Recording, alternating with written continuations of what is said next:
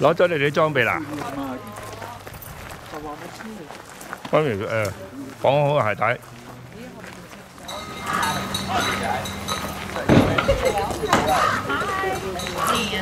All right. 4, 6, 8, 10, 12, 13. Is that correct? Yes. Who's not here? Raise your hand. Excellent. Works every time. That's my name. And I'll be your guide. Before we set off, we'll make a quick equipment check, making sure that we have all the stuff that we need, because it's a lot easier replacing things here than halfway up a glacier. So does everybody have a pair of spikes for your feet? Yeah. Yes. Yeah. Good. Is everybody feeling very well? Yeah. Some sort of shell, something that will do. That one is fine. Yeah. Because it does get windier up there, and so I want you to have an extra layer to be able to put on in case that's the case. If you can do it here in the valley, and that will hopefully allow us to have a lot more fun once we step onto the ice. Yeah. Now, because all of you guys showed up a little bit late, we know why that happened. It's the traffic. Can't really affect that. What we're gonna do is we will make less stops here in the valley, so we can hopefully catch up with the other groups, because you really paid for the on ice time, and we have to make it to the top of the hill. The good news is, once we're there, that is the most difficult part of the trip behind us. Yeah? So our next stop is going to be on top of the hill. We're just going to set off. You get there when you get there. Yeah? Take it at your own pace. I don't want anyone to collapse as you reach the top of the hill. Sounds good? Yeah. Good. Excellent. Follow me.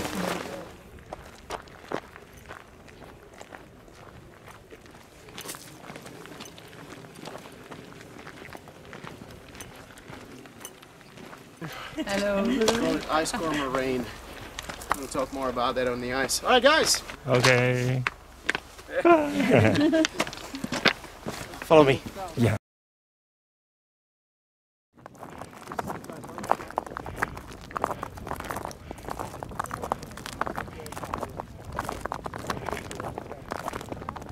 How do we feel so far? Yes. Very nice. Good. We have an old saying when it comes to glacier travel, and it goes, "In crampons we trust." Repeat after me. In crampons we trust. Good. Don't say it, believe it. Because if you trust your spikes, they'll get you up, they'll get you down.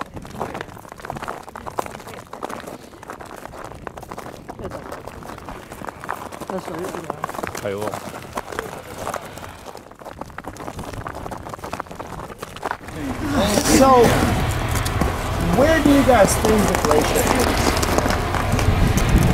At the front. I think about the height. You can see it shining through in places here at the bottom. Yeah.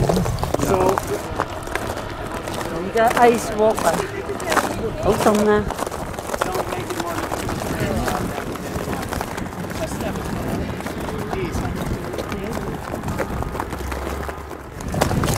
to the sunlight. You know, certain types of rays that the sun emits are very cavities. And so they would disrupt the crystallic structure of the ice and separate the crystals from one another. And that's what turns the ice into this very soft matter. It's actually a lot softer than the ice that we would find further down. And I'm going to show you what I mean. Just mind your eyes.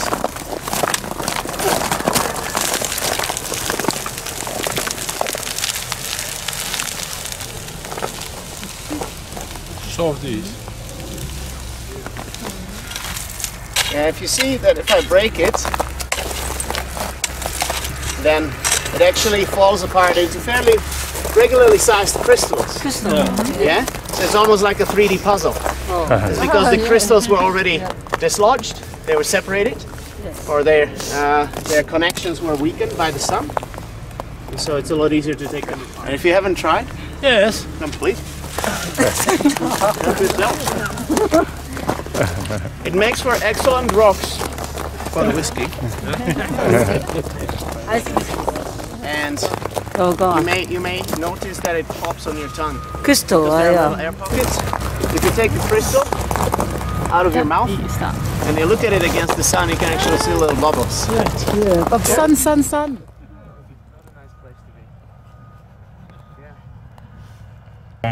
Great.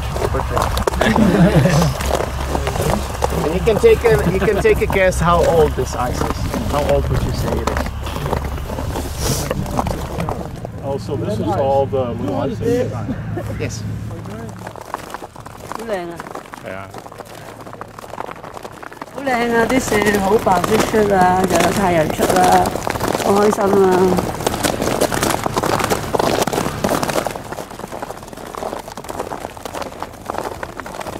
How this pool used to be before it broke off. 真係有幾深啊！ And 原來幾深啊！ my question is, what purpose do you think this pole serves? On the top. Pardon me? On it? Now that would be, because it was under angle, it would be another meter off the ground, so about 4 meters off the ground now. And that's taped up 5 to 6 feet. That's how much ice we lose annually in 1 year. In fact, the worst thing that you could have done for the glaciers of the world, we could have done for the glaciers of the world, we have done already by taking a flight to get here. Okay? So a lot of people ask about the buses, you know, is that climate has been always changing? Of course, if some people are thinking this way, then we are where we are.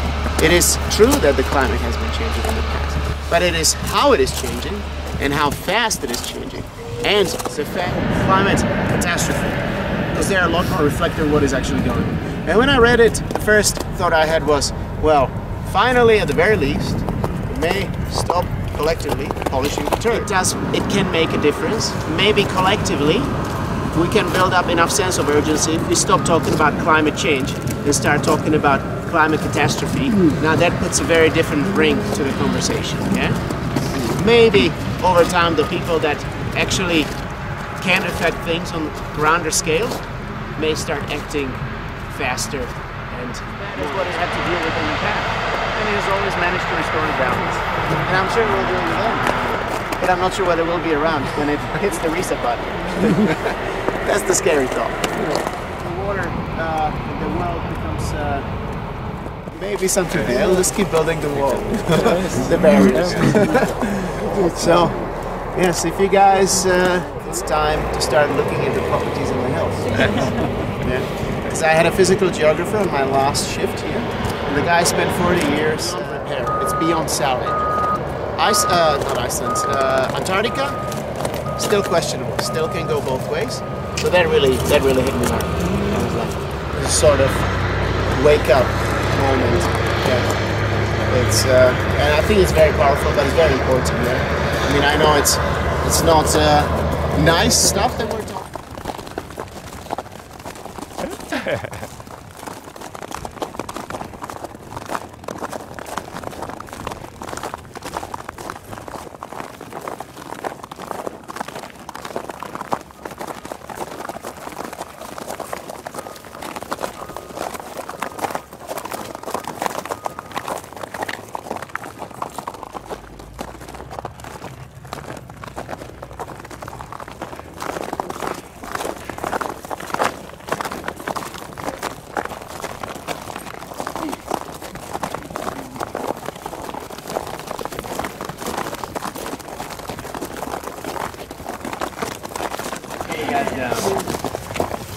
So yeah, it's a good idea to unzip, maybe take your hat off. It's very unusual that there's no wind. Where the glacier used to be, how it's been changing the landscape, why is it melting, how much ice we've lost, the fact that it is doomed. But there's one thing that we haven't covered, and that is what's inside there. It looks like a half bowl, like a half circle, and that was carved by the ice. So as the snow there was accumulating, there was the catchment area, just that mountainside. Eventually, so the Surrey Glacier. So we can actually see 4 different types of glacier from this very point. Yes. Yeah. And there are many more, but I cannot showcase those 2 because we don't see. 用嗰啲呢啲係啊，點能啊？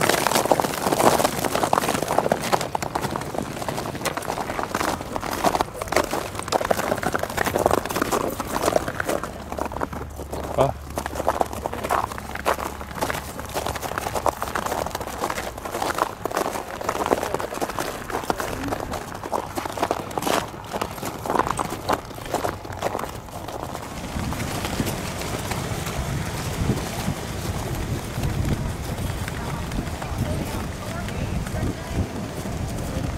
our clients, it's a initiation, a rite of passage. Yeah?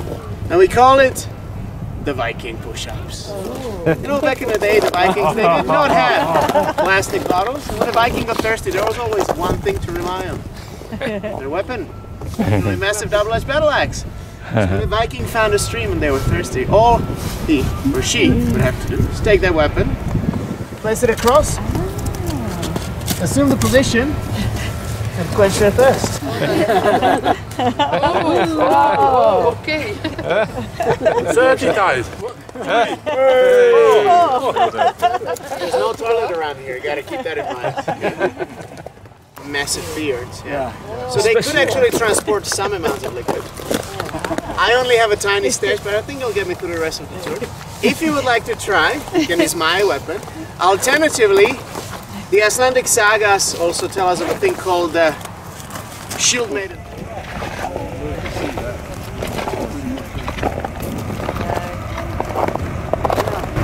So is anybody feeling thirsty?